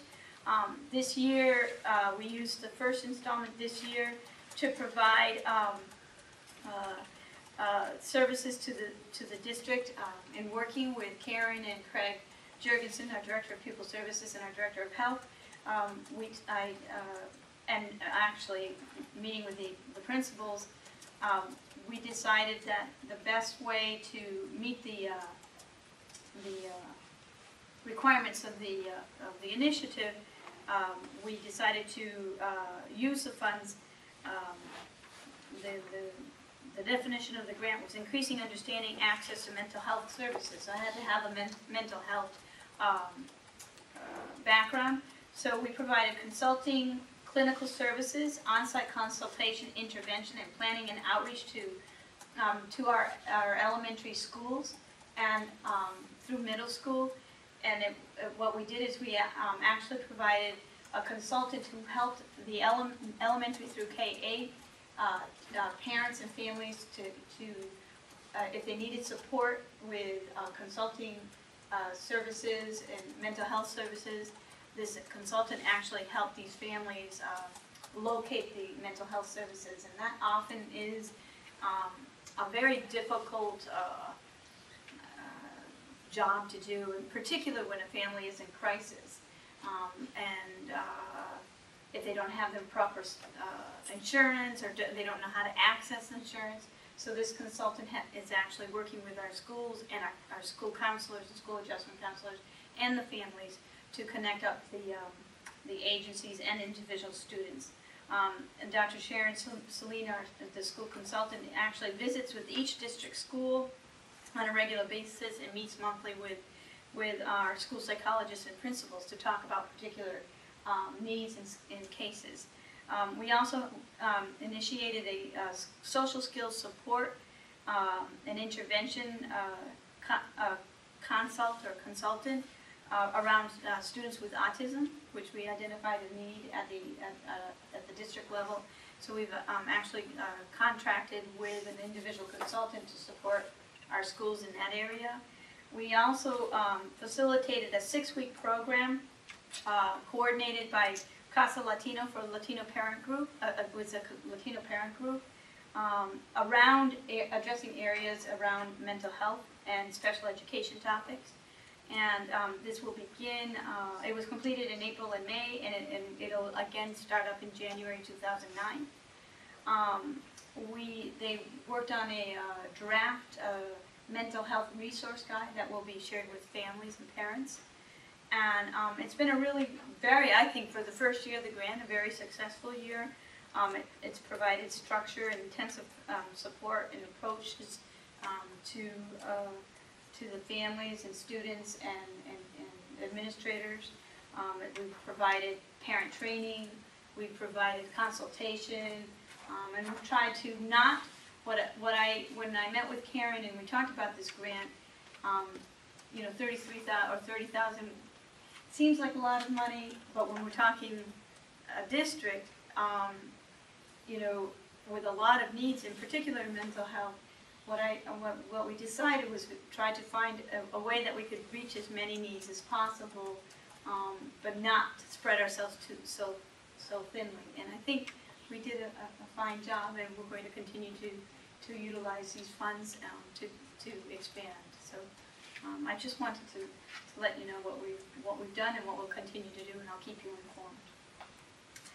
And lastly, I wanted to congratulate and let you know, I think that Lisa said that, you know, she recognized that we had quality staff, and, you know, I know I've always said that, but we absolutely do. I wanted to congratulate our own coordinator of transportation, Mrs. Joy Winnie. Joy passed and the National Association of Pupil Transportation examination, and she has now received the Director of Transportation certification, and she is the only one with this certification in the state, which is quite an honor. And so that you know what that entails, in order to do that, the specific certification requirements requires you to either have a college degree and/or acceptable career profile, minimum 5 years experience as a director and/or supervisor of transportation, attendance at 2 National Association Pupil Transportation annual conferences, certificate of completion indicating 20 hours of contact time from an NAPT approved workshop, a presentation at national or state meetings, or accepted project or published article, completion of an NAPT certification standards, including the written exam, which is what she completed, and continuous annual membership. And then And what does it mean? It means that the professional certification provides personal satisfaction, obviously, for attaining the level of achievement within her profession. It means commitment to the requirement of the job and participation in an additional training to exemplify dedication to the best possible job in pupil transportation field. So, you know, she decided to go to Louisiana or New Orleans. Where was it? Out of state to receive this training, Susan, right? To receive this training, it was a full week's worth of training. It was in North Carolina. North Carolina, right. A full week's worth of this training, and participate in the training and study. She was pretty nervous, and she passed the test. I congratulate her. And that's it. Great. Give her our compliments. Yeah. Congratulations. Yeah. Okay, Ms. Wright. Okay, you should all have my report already in front of you. If we go to the first page, we have 4 contracts for approval tonight. The first is to a daycare provider called Circle of Friends, $12,500. This is to subsidize childcare for working families, and it'll be paid for out of the CPC grant. Second contract is with G Housing for $20,000. This is for water and juices for the cafeteria, and this will be paid out of the food service revolving fund. The third contract is with HEC, $6,983. This is our annual membership fee. This is paid out of the 2000 account. And then the last contract is with Nick Kachulis, who is an artist in residence, who is paid for out of a Mass Cultural Council grant, and he's an integral part of the Ancient Greece project that is always done here at JFK. Move approval of the contract. Second. Any discussion? All in favor? I think it would be helpful to explore the pitcher and cup solution though for water in the cafeteria. In terms of reducing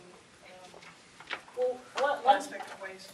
One thing I didn't say when Carol was here is, as you know, the schools are all embarking with green teams and and working with Karen Boquillan, who's the city recycling coordinator. We had a meeting last week with Karen Boquillan and the parent that's spearheading this, with Carol DeMoro and myself, because we all recognize that the cafeteria is one of the main places that we can cut consumption. And so Carol is very willing to work with that. One thing that meeting helped for Karen Boquillan and for the parent was to talk about the constraints that we're under. Because certain things that we do in the cafeteria that generate trash or waste are done because we don't have the proper equipment or we don't have the right kitchen set up to do what we need to do. So it was a good meeting because we got to talk about the impediments to making some of the things more green, but then we can also, we're looking at what green things we can do that aren't going to cost money. Because Carol and I know the bottom line is right now we can't afford to have appropriation dollars supporting food service. So within those constraints we're working. I just have to say, I've been on the school committee for 18 years, and my first year on the school committee, I asked why we had styrofoam plates and trays in the cafeteria. It's taken almost 20 years, but we're getting there finally. Right. But it's just, well, and some of the kitchens, when I've been out to these schools with Carol, some of the kitchens are not set up. For example, at Ryan Road, we have 2 windows. We serve out of 2 windows. You can't take in trays through the same window that you're serving out of. So there's functional problems in everything. But we're working on it. And Carol is switching from she switched from styrofoam in many places to those cardboard kind of containers that are compostable. So, and we're looking at composting. I know we had it years ago, and we're looking at seeing if we can't get back there. And Karen's offered her assistance to look at grants as well. Okay, just to give you an update on where. One more question from Mr. Casey. Well, just an observation. I don't know if this is really taken into the food budget or anything, but off the top of my head, there's 8 vending machines at the high school. So, that's how we get bottled water up there. So if you still want to take that into consideration as far as, going green and all, it might be more of an economic issue, but, it is a factor. Right. Yeah, the vending machines actually supply quite a bit of revenue towards the food service account. But do kids carry around water bottles that they just fill up? Yeah, I mean, people carry around Nalgene's a bit, but, I mean, 2 of the vending machines are like water machines, and one of them is in the cafeteria, so, I mean, I bet, you know, at least 20 people buy them with each lunch, maybe. Be curious, it'd be interesting to look at that. If there was a Nalgene bottle, like an NHS Nalgene bottle, you think, There actually are them. They have them? Yeah, our class actually is doing it as a fundraiser. there you go. So if you guys want to support class 2009, just talk to me. But they're actually not used that much. I mean, I would say that buying 1 bottle of water a day is a bit more popular than bringing Nalgene. I mean, it's also probably just more convenient for people. I mean, it is for me. I mean, I don't buy that much water, but when I do, I don't usually make a conscious decision in the morning to go to school. So. I know one thing we talked about with the principals at snack time is rather than selling snack milk, which we were having some issues around, just having maybe the PTO or somebody donate bottles so that every kid had a bottle on their desk, or that they could go fill up at any time. So that's something that we've been talking about as well. Just one more on the water thing. I don't know if I missed it when Carol spoke to Chief. Did you talk much about bottled water, Jen? No. But you know, it's I mean, it's a great thing to address, and I think we should be more thoughtful as a district, because it gives kids perception that the water in the school is not good if you choose to sell it in a cafeteria, and I think that carries into their life, and they assume bottled water is better, which we know it's not, and sometimes not what it says on the label. And the economics and the ecology and the environmental impact, not just of the plastic, but of how to get that water and the fuel. And I mean, if you really read about it, it's startling how bad it is, the whole industry. So it would be something that maybe we should think about as a district, how we get our kids water in school, because I think it's a bad perception that we're putting out. I mean, just as Davina pointed out, we've spent $28 million to make sure that the water, $26 million for the water that we get is good. It's good. Right. Drink up. Cheers.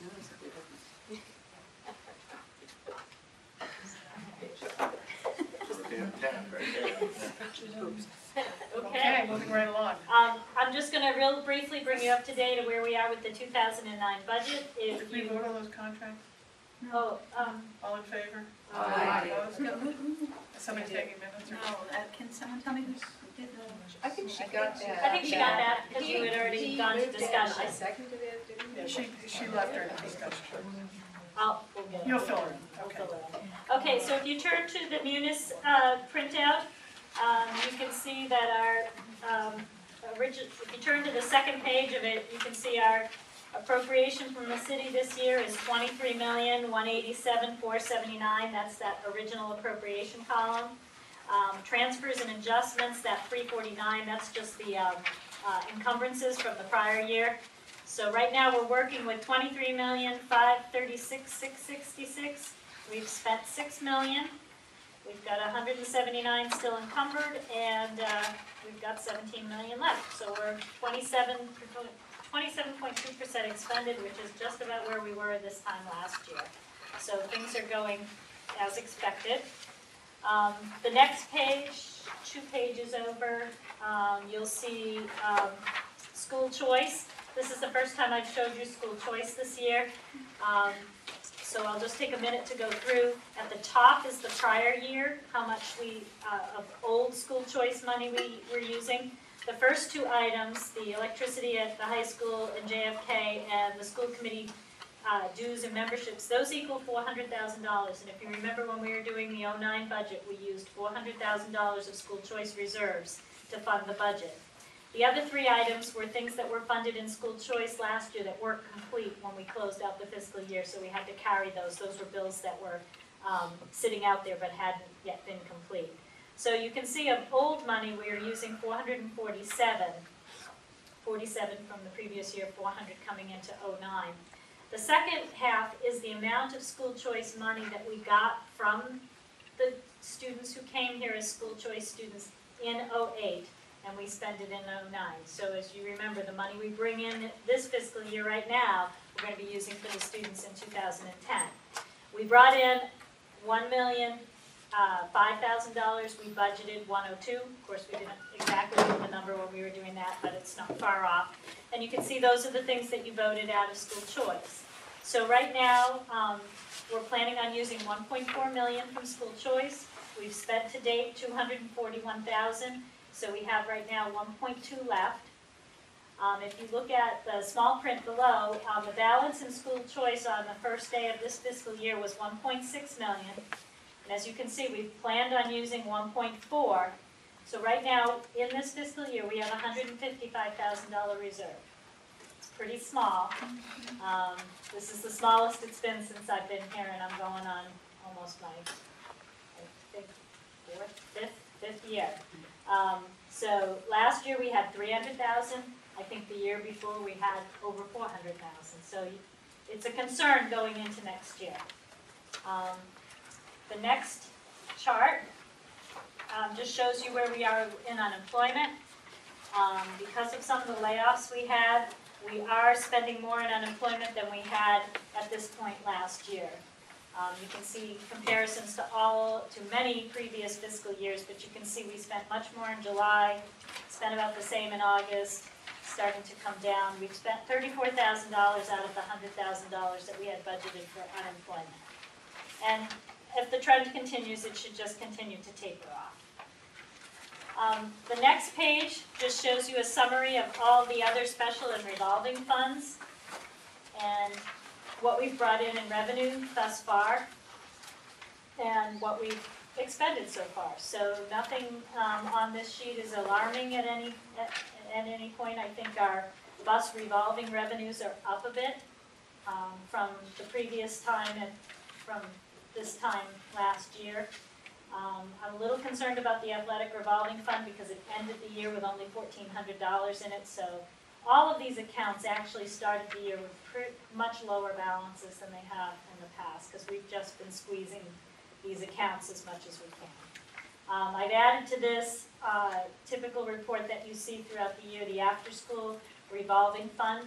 We still have, while we are not supporting in our budget an after-school program, there are after-school programs that we're running through our books that are operating at Leeds. There's the Early Bird, Late Bird, the LEAP program. Ryan Road has a program they call YEP, which is Youth Enrichment Program, and JFK is just starting up their after-school program. So while these programs aren't supported with any district funds, they're being supported by fees paid by parents and by PTOs making donations. And mostly it's our staff working in these programs. So the good thing is it's an opportunity for staff to pick up some extra money, and we're paying it through payroll, so everything is above board. I also added the Smith College donation on here so that you can see where we are in using that. On your revolving funds, a couple of them show negative, as in they've spent more to date than they've collected. Right. Do we expect to collect more? No, which one are you looking at? I'm looking on the enrichment revolving funds, and so for instance, Leeds, Early Bird, Late Bird. Oh, you're on the next. I'm sorry. You jumped ahead. I'm sorry, I thought that's where you were. The Bridge Street and Jackson Street ones are not operating. They're not operating this year. But what happened was several bills came in after the end of the fiscal year that were unbeknownst to me. Josh, our coordinator, left on June 30th. There were a number of bills that came in later. Okay. So that's why they show a negative. LEAP and Early Bird, Late Bird. I'm not concerned that one is in the negative and one's in the positive. Leads, the people operating the Leads understand that Early Bird, Late Bird is going to subsidize LEAP. Okay. So as long as those two funds together net out, we all have an understanding that that's not a problem. So we will be watching this to make sure that these don't go into the red, particularly because the school district funds are not supporting this at all. But the deficits in Bridge and Jackson are because we closed. If you remember, you had to supplement the after-school program when we closed it out by $11,000 out of school choice. It was a vote that I asked you to take in July because that account was in the red. I would have asked you to take a little bit more, but I didn't know these bills were out there. So one other thing I just want to draw your attention to, I've already told you about the unallocated reserves that we have in school choice. You can see that that's reiterated on that page that has all of the special and revolving funds. I just want to talk. Further, can you just tell me, what is E-rate? What am I forgetting? E-rate is funds that we get, that Bill Dornbush applies for. It's tied into technology and the phone bill, and I really wish I could tell you more. It's allocated based on poverty in the district, and there's a couple other indicators. You pay it on your phone bill, and then it comes back to school districts across the country specifically for technology. You have to tell them what you're going to spend it on, and then they reimburse you. Right. I think that's right? We get, Bill does a whole bunch of paperwork, and then we get a lump sum, and then we can spend it on technology. Right, but it's a lot of work for not as big amount of money as you might think. Yeah. So it's been going on for some years. Oh, yeah. So anyways, I just want to bring your attention to circuit breaker.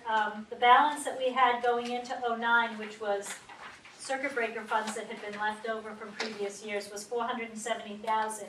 Now, in order to balance the '09 budget, if you remember, we not only used $400,000 from school choice, but we tapped another $60,000 of our reserve in circuit breaker.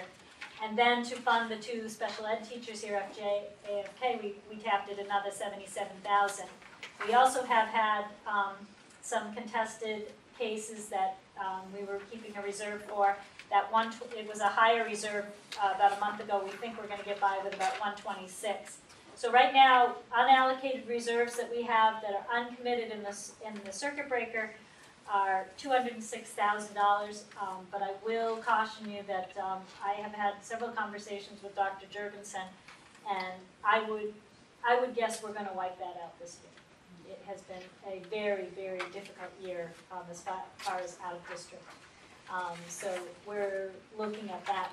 We will not be able to retain that surplus this year. And also because circuit breaker is one of the things that took a hit with the 9C cuts at the state level, right? So next year, we're probably going to see a huge reduction. I don't know. Right now, the word we've been given is that we will get our 72%.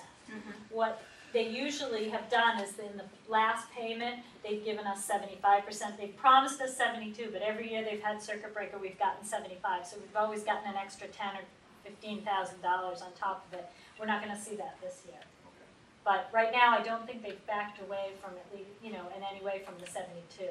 That would be tremendously huge for us if we lost that, because I think this year we're anticipated to get over $500,000. I don't think they're going to back off on the 72, but I thought they had raised the number though, didn't they, the threshold, the floor for?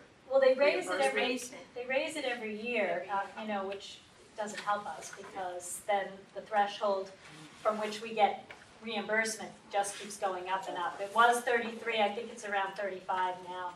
Yeah. So, but I do anticipate that we will wipe out this 206 this year, and we may have to tap into the school choice reserve as well.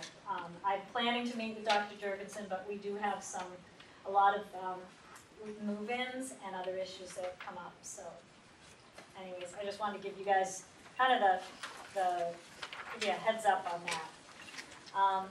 The next page we already looked at, which was just a more detailed version of the after school. And I think that's it. The end of the year report for fiscal '08 is almost done. I should finish it tomorrow or Tuesday at the latest. And we'll be uploading it after getting the signatures. I need the mayor's signature, the city auditor's signature, the superintendent's signature. And then in the December meeting, I'll bring copies for everybody and we'll kind of walk through so we can see where the school budget that we talked about as being 27 million is really more like 38, 39 million dollars. Because the end of the year report brings every piece of the budget in. All of the grants, which we don't spend a lot of time here talking about, but it brings in all of the grants and it brings in all of the debt service and health insurance and everything else that's on the city side of the budget that goes into the school budget. So I think it's a good exercise for us to go through, to look at the end of the year report. It gives us, I think, some guidance as we move forward about how much it really costs to run the schools. Okay, thank you. Subcommittee reports, we did accept the minutes at the beginning of the meeting. Are there any reports from any of the subcommittees? Curriculum met with Tracy Dawson Green and Ms. Wilson. We went over the social studies curriculum one more time. Just going over, there was some concern around the 8th grade having only half a year of American history mixed with world. And that presentation was really helpful for us to see that it actually is a justified move to do that, that what we're doing is connecting the work that we're doing in, or the work in, or what they're experiencing in world, or in American history to world history, but it also gives them a full year of American history before they take the MCAS in 11th grade, was it? That they take the American history MCAS portion there. They also shared with us a display kind of going through the progression of the topics that they cover. It was really helpful for us to see that, to look at the textbooks that they're using, and it was really comprehensive. So we're, I think, very confident in the curriculum that we're still trying out this year. We'll obviously get feedback. They said they're going to be meeting as a team to talk about what's working and what needs revamping. But they're pretty excited about it, and I think that came across, and we're pretty confident. Yeah. Any other reports from any other committees? Budget property in capital assets. Since the last school committee meeting, but we have a meeting next Thursday. It may end up being Oh, capital. okay, well, we have one scheduled, stay tuned. And rules and policy, we're on our rules and policies. Outstanding. Where this is an anarchy meeting. I thought that we probably were supposed to bring up the thing that was tabled about Kathy's suggestion about 2-year terms for assignment to subcommittees. That she suggested that when we approved our rules and procedures at the beginning of the year, and it was delegated to the Rules and Policy Committee, and we tabled it there because we had an entire year before it became important. So we put it off, but we haven't. Yeah, and we should probably get to it now, but it then occurred to me that for at least the what do you call them, at-large members that are elected, they only have a 2-year term, so if we were to say that we were gonna do 2-year terms, they wouldn't really be able to do a 2-year term because they only have 1 year left on their term on the, so I'm not sure that whatever we would decide now would be able to be effective next year, so maybe we bought ourselves another year. That's a good point. And I thought we did discuss it in rules and policy and said we were going to bring it back here for discussion. I thought we just said that we discussed it briefly and said that we would discuss it again. I think we need to get the Cracker Jack research team on that. Figure out what you've done so far. Yeah. All I know is I'm gonna be on rules and policy again next year. Okay, is there any other business? Funny business? Business, yeah. New business? Yes, new business. Any old It's business. not exactly new, but this is the last meeting before the MASC conference on November 19th.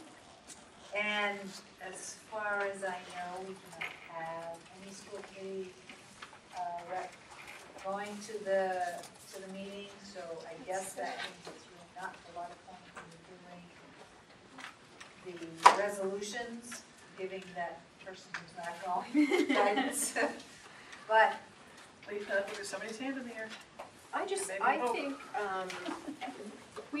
I don't know about, it seems to me that we have received more than the requisite number of reminders and invitations to attend the MASC conference, which might imply that registration is lower this year than they had hoped. And I might suggest to them that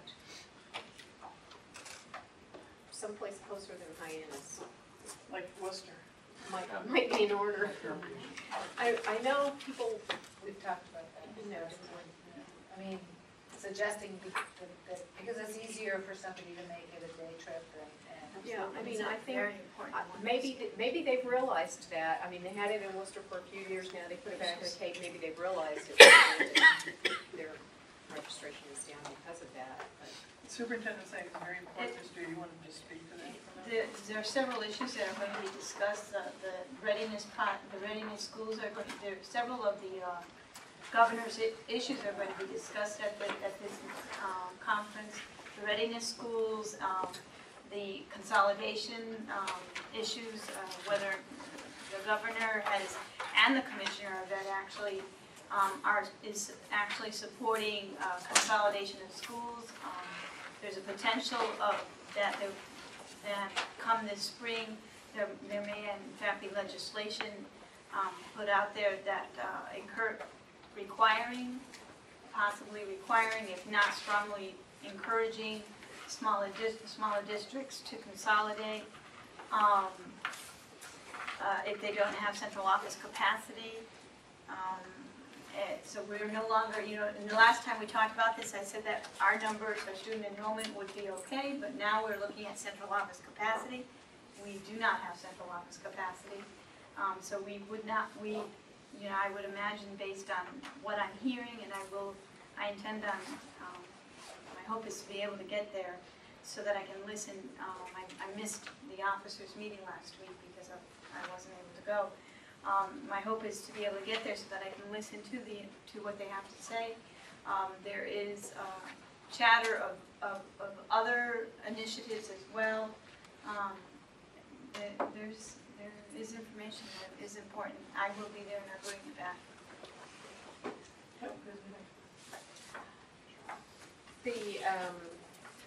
To that point, there was a quite long, so this is my HEC report as well. There was a quite long and involved discussion last night at the HEC board meeting regarding the issue of consolidation and small and rural schools. Yeah, well, Nick said basically that their definition has now changed to anybody less than 5,000 students, which would mean that 85% of the districts in the state of the Commonwealth fall into that category. And he said that they did say that they intended to force regionalization for any districts that weren't already thinking about it, so it might behoove us to be looking at what the possibilities are.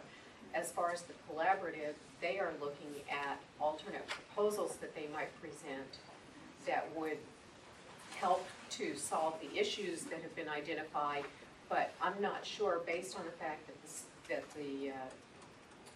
who is it, the JD, well, not a name, but the title, what is he called, commissioner, or whatever. I mean, the powers that be seemed first to be focused on numbers of students and cost effectiveness, and they've now moved to this whole concept of capacity in the district, and their point being that smaller districts don't have the ability to have the larger central office staff that's required. That they had a meeting in Boston and nobody showed up because none of the superintendents can get away from their districts to go. So they've interpreted that to mean that everybody's overworked. And the question is, why are we paying so much money to all of these people? So it does in some ways come back to money, but it's also, they've disguised it as what they call capacity issue. So I'm going to be a little bit of devil's advocate though. I think it's important for us all to have this discussion. We don't have enough central office capacity. We don't have a curriculum person. We don't have the things that we need. It's important for us to have a discussion about can we, if we partner with our neighbors, can we more effectively deliver services? I think that's the question. I think we should be having that discussion. I think but what we need to do is say, what do we think would work best for us? Should it be a voluntary regionalization of some districts in a geographic area that makes sense to us, that we think we can provide, within which we can provide transportation for students that will involve an hour and a half bus ride? Or are there alternate proposals that we can make that increase our capacity while leaving the districts intact the way they are? Or is there something else that someone hasn't thought of? But we need to be having those discussions before it's forced on us to regionalize in a way that we don't want. That's the key, because if it's mandated, what my understanding is, they're moving quickly, and when it becomes, what my understanding, I will find out more information. Unfortunately, I was out of the loop for a couple of weeks, but my understanding is how it's shifted is that now when it becomes mandated, that they're going to mandate such things as, they're frowning upon unions of schools, meaning school committee unions, where that they're going to want one school committee. So if we combine with another district, we can't have a school committee in this district and a school committee in another district, that they're going to require a collapsed school committee. They want a regional model, not a superintendent union model. Exactly, not a And superintendent. a lot of people who've been superintendents and unions will tell you they don't want to go to 5 school committee meetings a month. So there, there's capacity issues. Exactly, and so that might be difficult for some, but that might be difficult for school committees, existing school committees. It will So be those are the things that need to It be will be difficult for understood. existing school committees, and it will be difficult for some parents, And and it will be communities. difficult for communities who feel like they're losing local control. That's right. I'm not from Massachusetts, but I can tell you one of the first things that I heard when I came here, and that I've heard it over and over in the 20-some-odd years I've been here, is that Massachusetts was the home of public education. We know what we're doing, we invented it, and local control seems to be a huge component in that.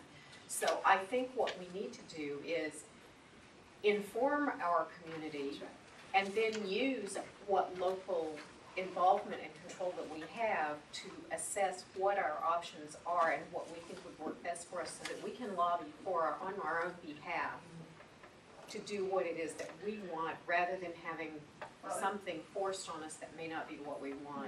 Many of our neighbors are in regions. There's really only a few districts that are not in regions. So is it useful for us as a city and as a school district to invite our neighbors who are not in regions together to meet with us, to have a conversation about what we think is possible, if anything? Is that a useful thing to do?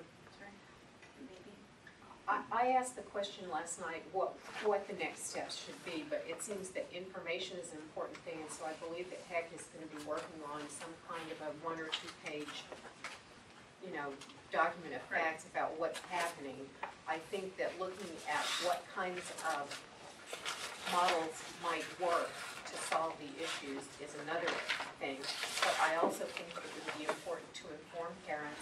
I think certainly that meeting with districts around us that are not already regionalized makes perfect sense. As a practical matter in Hampshire County, I think there's only 4 districts.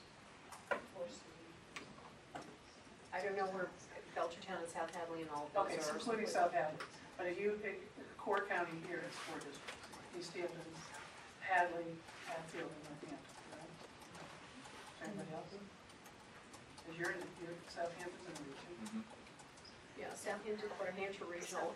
Amherst is sort of semi, but they're not. They're regionalized both in elementary and secondary, just 2 different regions. It's Amherst, Pelham, elementary, and Shrewsbury. secondary. Shrewsbury is in Franklin County. I mean, Franklin County has no collaborative. There may be issues going on with them. If there can be a collaborative answer to something. They're not, Franklin the County state's not is- looking at collaborative, They're looking at regionalization. I'm saying we need to be offering them an alternative that might work to solve whatever questions they have. I think we have to understand what will work for us, including alternatives. Yes.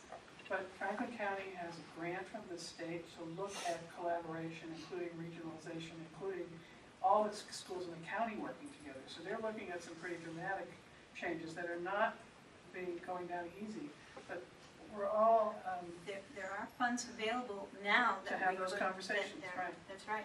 Well, and then the other component, the other thing I think is important is that this is being pushed very quickly, as Isabelina said, by the commissioner and the board and the department.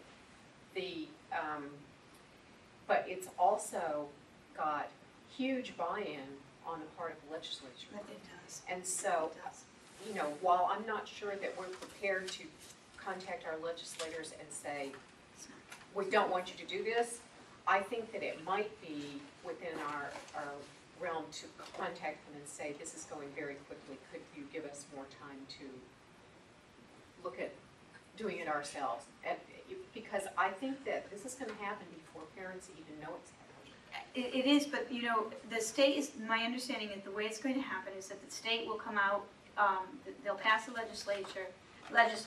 Next year, the state will come out and evaluate the districts to determine whether or not districts have the capacity. If they do not have the capacity, they're going to then require districts to enter into some kind of consolidation and to have that done in the following year. Or at least that's the kind of legislation that they're intending on entering in the spring. If we as a district, aren't they waiting for the Readiness Finance Committee report to come out? Right, that's going to come out, we have one more meeting in November. We're in the middle of talking about a lot of these issues. I don't have the sense, and I can't disclose really anything we're discussing, but I don't have the sense that it's, yeah, exactly. that it's that fast, that it's happening that quickly. Because the debate that's going on with us is when we're still back a ways and really, kind of going through a bunch of different. then we're being told differently. I think it's a scary proposition in general, just what's happening with education in the state, and it's easy for things to kind of trickle out and panic kind of ensues. And I think what we have is, there's a lot going on at the Finance Commission level, and really that recommendation is going to then fuel what the governor files for legislation, and then so I don't know if we're at that stage yet. Okay. Well, and as I said, next week I'm sure I'll hear differently because or hear more accurate. I'm hoping more accurate information. As soon as you get information, I think it would be really important and I do for us to apologize. have it's not a blame thing or an accusation thing. I just think that the information is still coming out and it changes, pretty quickly. So I would say that we need to get information out as quickly as we can. But I think the other thing that concerns me is what she said, that they will pass the legislation first and then develop the criteria on which they're going to evaluate districts. So we don't even know how we're going to be judged. You mentioned talking to our own legislature. Stan Rosenberg has been a strong proponent of the consolidation in Franklin County. So, and they are looking at the budget year next year where there's pretty much no growth on the state level. So, I think the hard thing that the Finance Commission or anybody's going to have to deal with is the fact that the state is investing less money as a percentage of the total cost, but wants to tell us how to do it. So the collision is going to be between the 60% investors, who are the cities and towns, and the 40% going down investors, which is state government. Right? And so they're going to take their 40 or less than 40 next year and leverage it and say, if you want our money, these are the things you're going to have to do, similar to what the feds do. That's going to be the debate, right? And we're the 60% investors, and we're going to all say, hey, we want local control. We're the majority investor. So that's where we're going to. And I guess I prefer that we don't get into that kind of fight, and instead say, what's the best way for us to afford the best education for kids, forgetting about, shedding all the preconceived notions about models that we've had before. What works in terms of an administrative structure and a direct delivery classroom structure for kids? And they're looking at a variety of different things from across the country, including county stuff. We just, our county thing just went away a few years back. Now, but Franklin County, yes, doesn't have a collaborative, but has a fabulous model of how to deliver regional services on the municipal side, right? So there are some good models out there about how to do some collaborative service delivery. We just need to I guess all I'm saying, let's go in with an open mind and let's see what works best for us, knowing that, one thing that I'd love it if we could figure out a way to play better with our neighbors, so instead of having school choice, we're dealing in a better way with if we had a larger playing field, do kids get some choice intra-district that is not taking money out of anybody's pocket?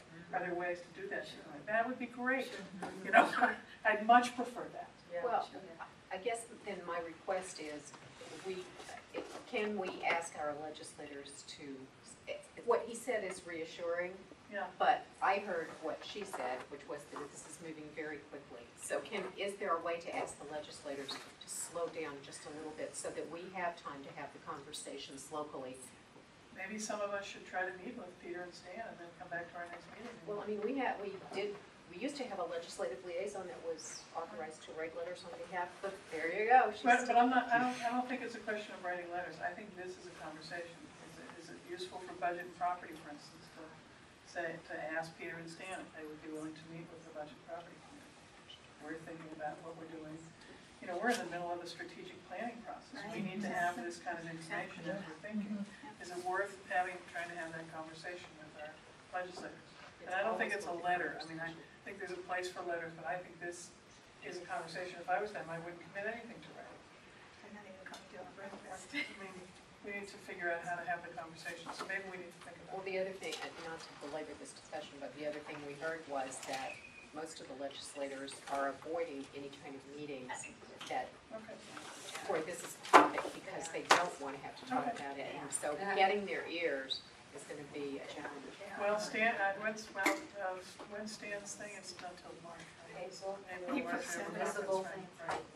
Well, we need some information earlier. Okay, we'll continue to try to get information. I was actually going to ask the question. I was assuming that the strategic planning committee has not discussed this at all. I was wondering what they are discussing, how this would impact any of that. And when are we actually going to hear from them? Is it next month? Next month. Yeah. Next month. And the committee's just now broken up into some subgroups to work on some ideas that are out there. But I do think we need to have some information about this for them. And I feel like they're in a process, so I don't really want to go into everything that the committee's doing, but they do need to get more information on this issue. What actually are they coming to us with one final proposal? We're still in the process of sorting that out. We don't know that yet. Final product is yet to be exactly figured out. So.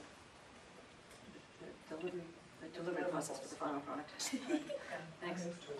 Thank you. Is there a second? All in favor? Okay.